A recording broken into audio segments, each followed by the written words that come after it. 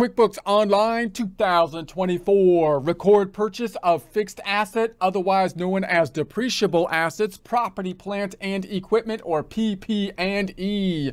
Get ready and some coffee because we get work done on time with QuickBooks Online 2024. Here we are in our Get Great Guitars 2024 QuickBooks Online sample company file we set up in a prior presentation. We're going to be opening up our major financial statement reports like we do every time. Reports that are on the left-hand side. We're in the favorites. Right-clicking on the balance sheet. Open link in new tab, right click on the profit and loss, open link in new tab, and the trial balance, right click, open link in a new tab. If you don't have the trial balance in your favorites, you can search for it up here, but I think it deserves to be there. If you don't have the balance sheet and the profit and loss in your favorites, then you're just wrong. Okay, it's not a matter of opinion. Those two are everyone's favorites. Those are the main financial statement reports. First, a word from our sponsor. Yeah, actually, we're sponsoring ourselves on this one because apparently the merchandisers, they don't want to be seen with us.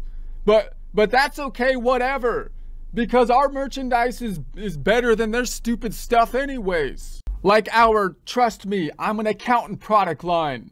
Yeah, it's paramount that you let people know that you're an accountant because apparently we're among the only ones equipped with the number crunching skills to answer society's current deep, complex, and nuanced questions.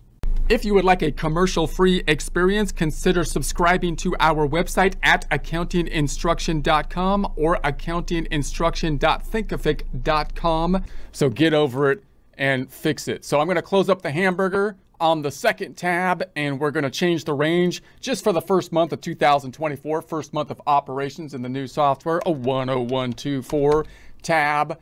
013124 tab, run it to refresh it. We'll then tab to the right, close up the ham boogie, and we'll range to the change. 010124 tab, 123124 tab, running it to refreshing it. Again, nothing's in it. And we'll tab to the right, close up the ham boogie again, and ultra vase one more time. 010124 tab, not 12, 013124, and run it to refresh it. That's what we have thus far. Let's go to the balance sheet, give a quick recap of what we have done. We started up our new company file in QuickBooks. We laid down the foundational items typically found in the cog up top, like the company preferences and the lists chart of accounts, as well as the products and services, contacts, such as the customers, vendors, and employees. And now we're thinking, we also entered our beginning balances, imagining we're pulling this information from a prior accounting system. And now we're doing our first month of data input, imagining the first steps we do are those often done for a new business. And that would be, or one that is growing. So we have transactions also that aren't likely to be part of the normal cycle, because we first have to set up the business making purchases, such as purchasing the inventory and property, plant, and equipment. In order to be purchasing inventory and property, plant, and equipment, we first need the cash. So how did we get the cash on the books if you're a new business? Well, you could take out a loan, in which case the other side would be going to liability. That's how you could finance the business. You could put it in yourself as the owner, or you could take on another owner, possibly being a partnership, and see if you can get some investment from another owner, or incorporate, in which case you can get it from another owner in the form of them purchasing the stocks, for example. Now, once we have the money, we then now have our checking account have stuff in it. We took some of that money and we put it into a short-term investment just to hold on temporarily until we're going to be spending it. And now what we want to do is start making our purchases of the fixed assets. Note that the fixed assets you can think of as basically investments. They're long-term assets that you have in the business. They're the things that are going to help you to be generating the revenue. Now, the fixed assets is another area where we would think, well, is there a normal form for the purchase of fixed assets in our plus button up top? No, there's not, right? There's not a normal form for the purchase of the fixed assets. You might be saying, well, it's a check form or an expense form or possibly a bill form.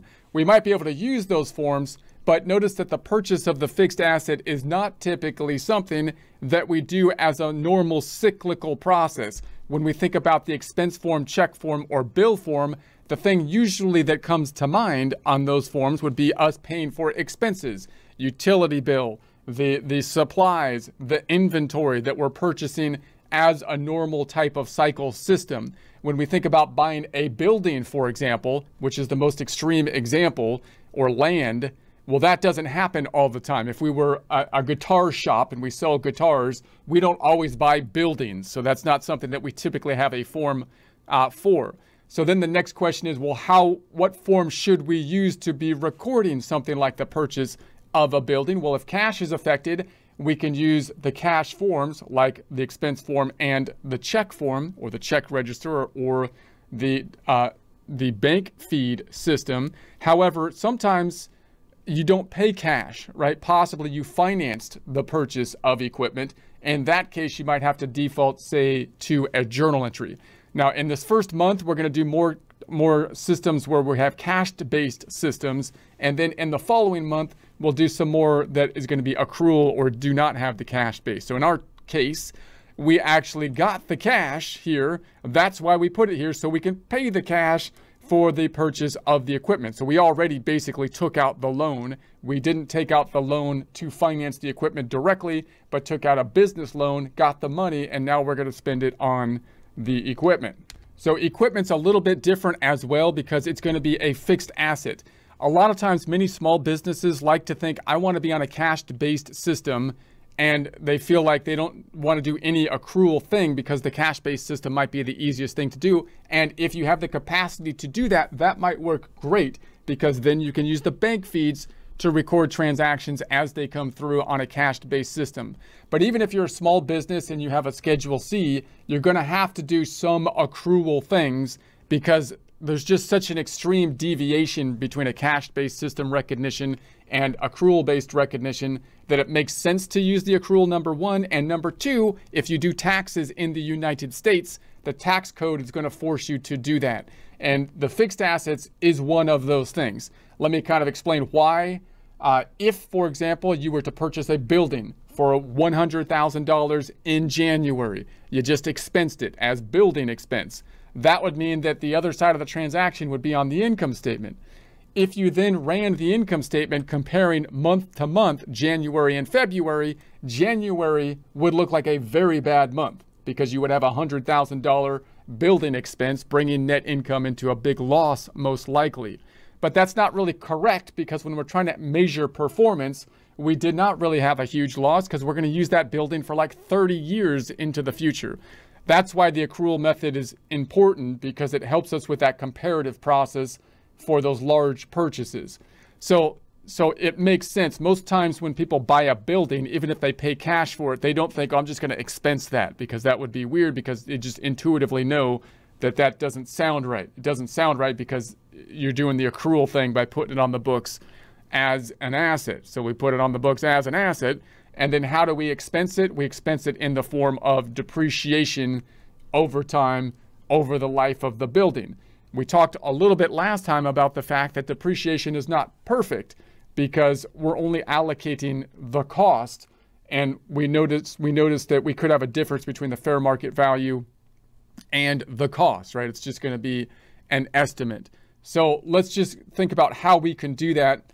Note that when you're purchasing a building, then you would want to have a subledger that's going to break out what you're actually purchasing, in part because you might sell it in the future and you'd have to take it off the books as an asset, and in part because you're going to have to calculate the accumulated depreciation.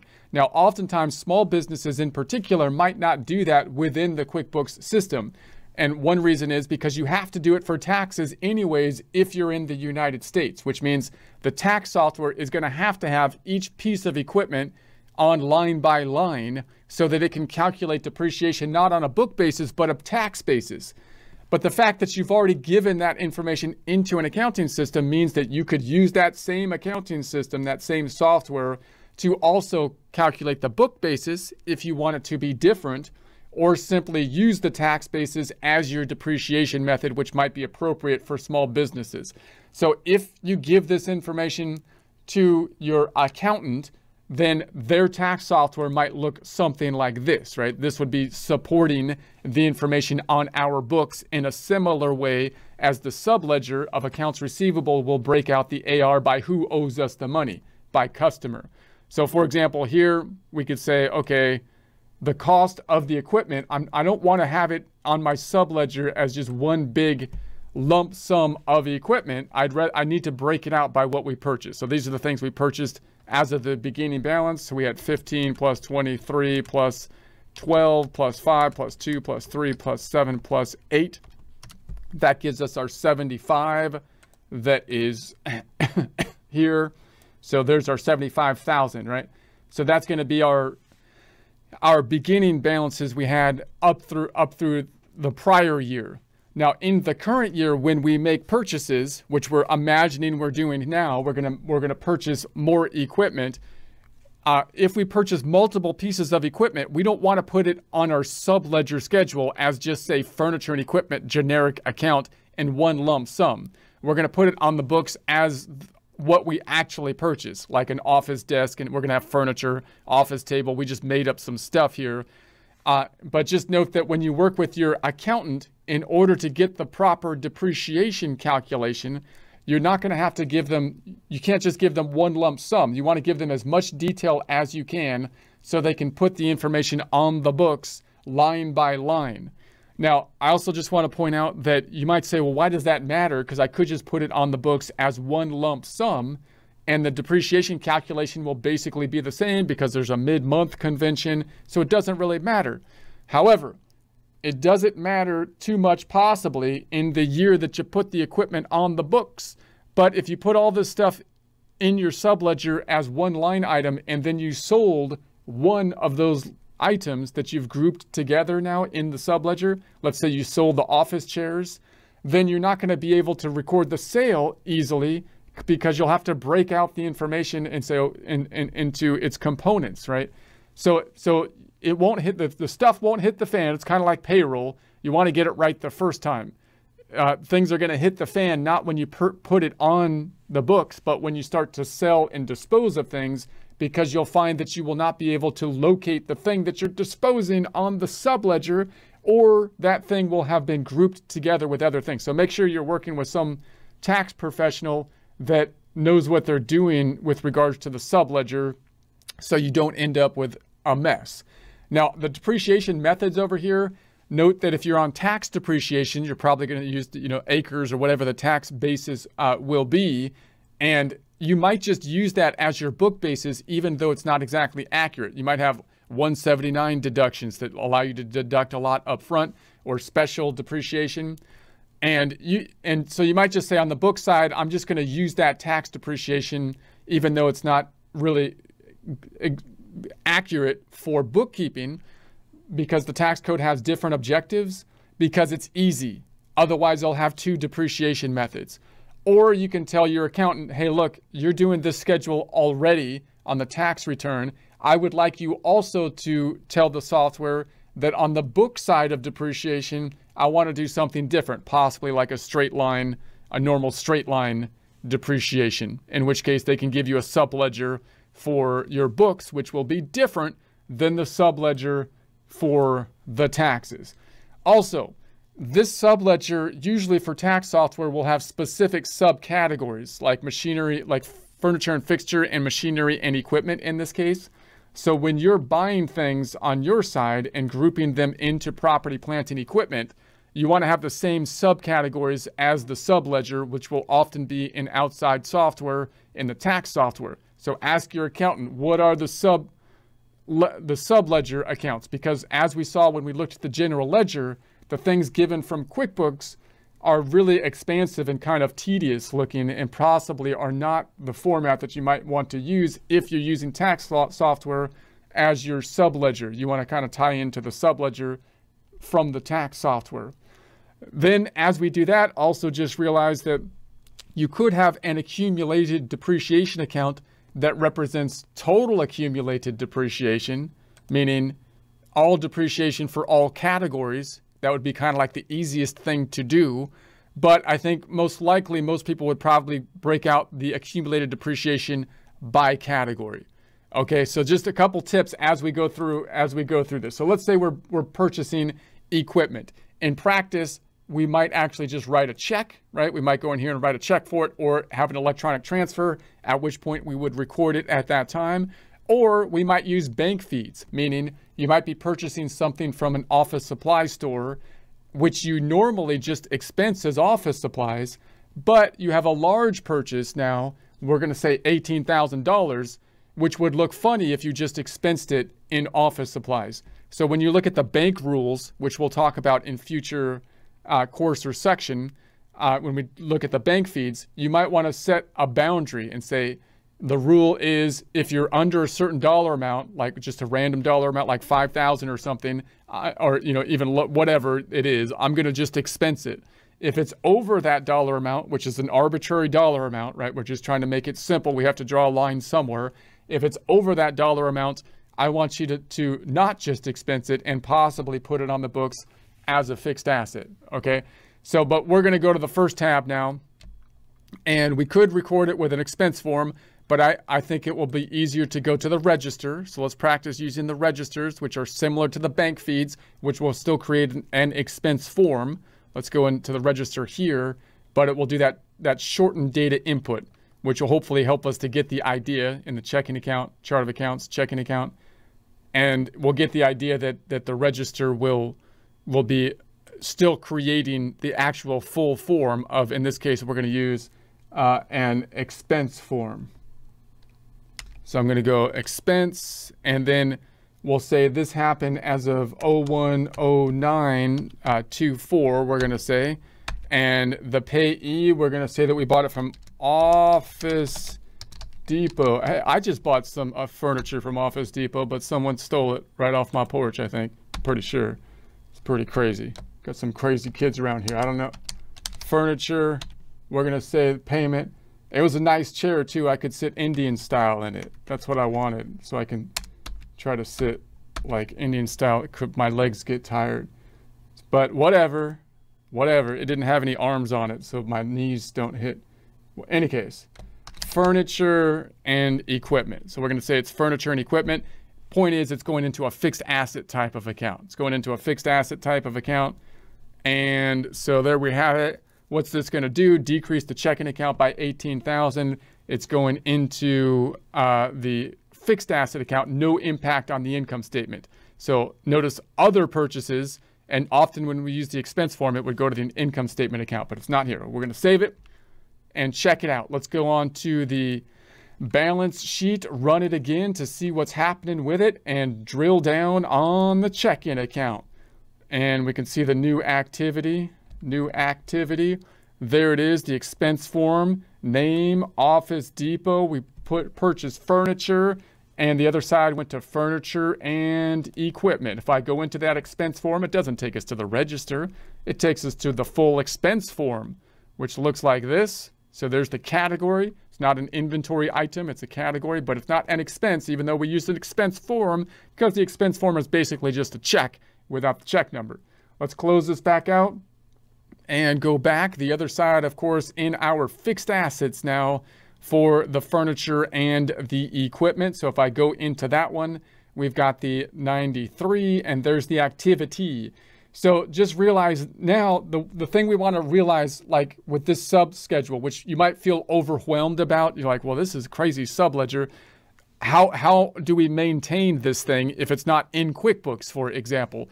Well, on a periodic basis, possibly at the end of the year, or even monthly, or even whenever you buy the equipment, you can provide this information to your accountant. So possibly at year end for small businesses, you're going to give your accountant this information, or possibly give them access to your QuickBooks file where they can drill down and find this information so that they can put this new piece of equipment on their books. But remember, that $18,000 might be standing for not just my one chair, it stands for a bunch of office stuff, right? So we don't want them putting it on the books as just one lump sum purchase if it actually represents, as we're imagining here, separate purchases. Like there's the office desk table. There's my chair right there. We have to write it off as a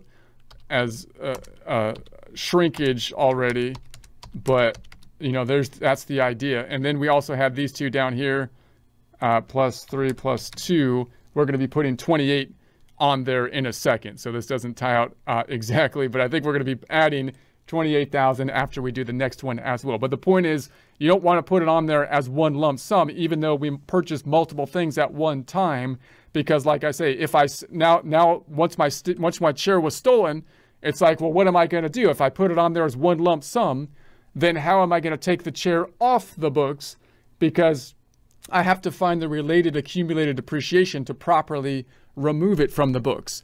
So that means that on QuickBooks, you might want to give as much description as you can in here, possibly in the memo, to describe what you purchased. And this is also an area where it might be useful to actually take a screenshot or a PDF shot of what you purchased, so that you can then provide that to the accountant, so they have the details. And if there's any kind of number related to it, like the product number or something like that, they can put it here, so that when you sell the chair, or when there's shrinkage or something stolen, you can identify the actual thing that was stolen. It's got its own line item, so that you can then take the chair off the books properly, right? So you want to be careful of that. So you might actually, so all the accountant needs then is the added information, the additional stuff, because you don't buy new equipment all the time. I was expecting that chair to last me like 10 years, right? I don't buy chairs that often.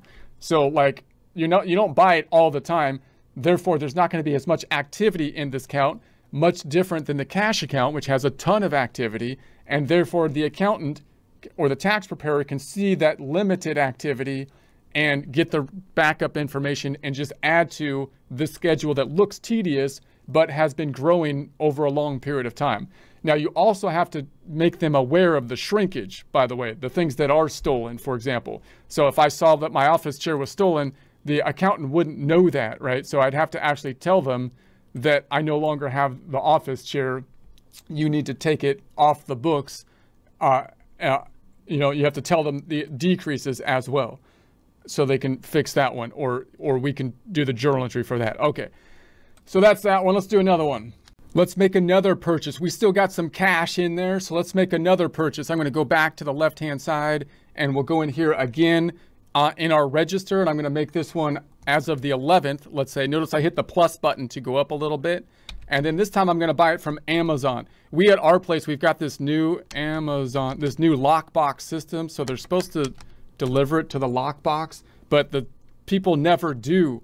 But then I put like a message in the Amazon to use the lockbox, but it didn't work last time, because then FedEx delivered it instead of Amazon, and FedEx delivered it wrong again. So, but whatever. And then it got stolen, but that's okay. I'm just going to say this is going to be, so you might want to put in the memo, like, this is my chair, this chair number 2 that I'm purchasing again.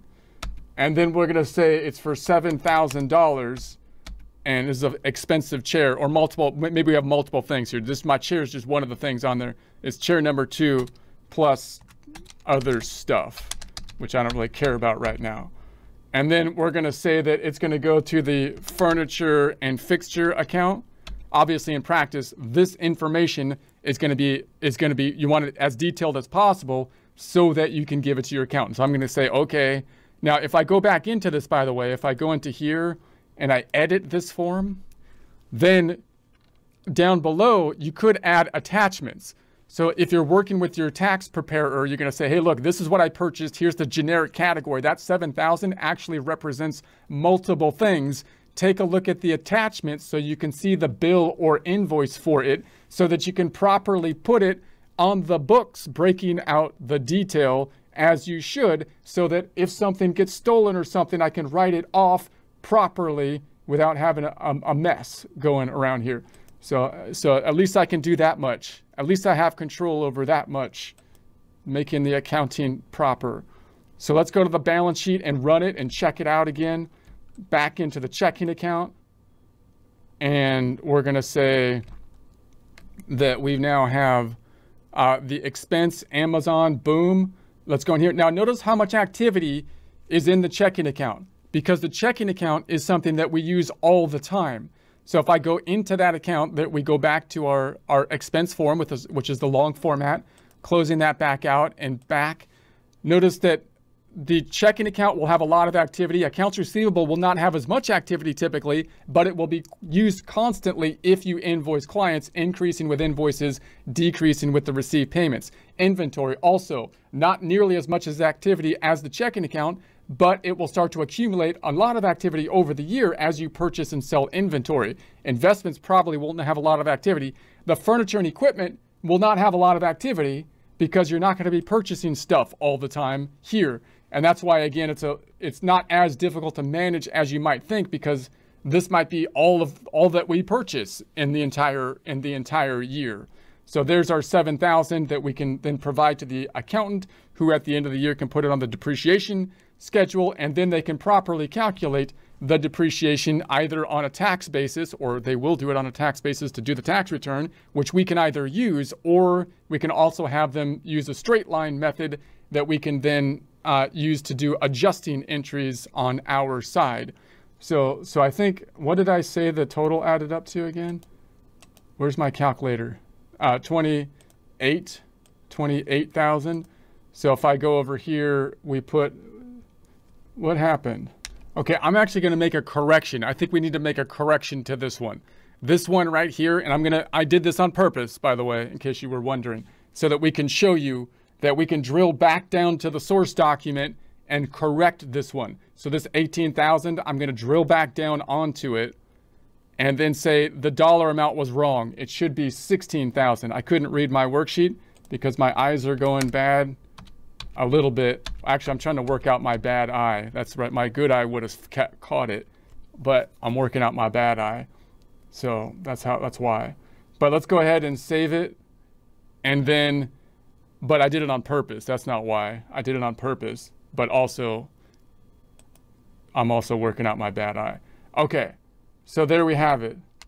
So there it is. So then this should tie out then to what we have on the purchasing side of things over here, and we will and so there's that. And then later we're going to also have to deal with the accumulated depreciation. That's typically done with an adjusting entry. So adjusting entries are typically done at the end of the month or year. So we'll talk about how to do that. But the general concept is you put it on the books as an asset, and therefore you're going to have to allocate the cost of it, because machinery and equipment will actually still be consumed over time. So you would think it would be kind of like supplies or inventory, that you would decrease this account and record like equipment expense over here as you consume it. But instead, we don't do that. We used accumulated depreciation and depreciation expense. Why? Well, partly, possibly, because it's just an estimate. If I bought a forklift, I still have the same forklift on the books, but now I'm thinking it's worth less because we've used it, and therefore the value of it is going down. I don't know how much it's actually worth though. Therefore, I'm not gonna post to the actual account as though I had less forklifts, because I have the same one, but instead record another account which might give an indication to people that this is just an estimate. So the difference between these two accounts, therefore, is the book value, but the book value is just an estimate, and therefore that kind of gives an indication that it's an estimate. So it's a little bit more complex than just writing down this account itself, but that's kind of the justification. That's why we end up with this contra asset account, which is an asset account that basically brings assets down. It has an opposite balance. Okay, so this is where we stand right now. This is our balance sheet as of this point in time after the correction. Nothing yet on the profit and loss still, because we're still purchasing stuff to really get in the swing of things for the first month of operations in our new accounting software. Here's our trial balance, easiest form to use, I believe, to compare your books to our books. If your numbers don't tie out to these numbers, try changing the date range, possibly increasing it, because it's often a date issue. If you see the numbers change, drill down on the number, find the transaction, go to the source of it, such as the expense form, change the date, and then run it back again. So we have up top, we've got the assets, checking account, accounts receivable, inventory, investments, And then the accumulated depreciation, there's the contra asset. That's why it's a credit, like where all the other assets are debits. There's the furniture and equipment that we changed this time. Here's the liability, starting with the accounts payable, then the credit card balance due, then the loan, and then the equity section, which includes our investment, as well as the owner's equity representing income that has accumulated over the life of the company before we started it in this books in the prior accounting system, which has not yet been distributed, in our case, in the form of draws. If it were a corporation, it would be in the form of dividends.